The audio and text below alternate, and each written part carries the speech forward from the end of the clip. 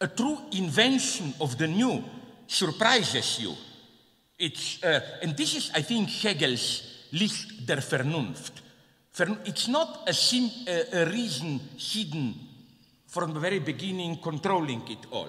It's kind of a profit from chance. You say too much, quickly you try to accommodate or to somehow integrate that excess, and in a way you succeed. And I think this would even have been a Hegelian reading of the death of Christ. You know, Christ died. It was a shock, they didn't know what. Then somebody said, my God, why don't we turn this into a triumph, no? Like, and so on. So from here, we should go a step further. Hegel and contingency. I think that Hegel is absolutely not a philosopher of contingency in the sense that there is a deeper necessity which only expresses or articulates itself through contingencies. Hegel's deepest thought is that necessity retroactively emerges in a contingent way out of contingency.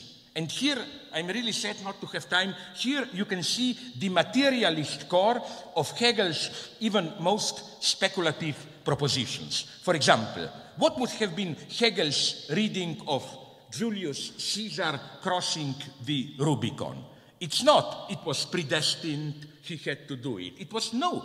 At that point, the situation was totally open. But once Caesar crossed the Rubicon, he, as it were, recreated his destiny so that it retroactively appeared necessary.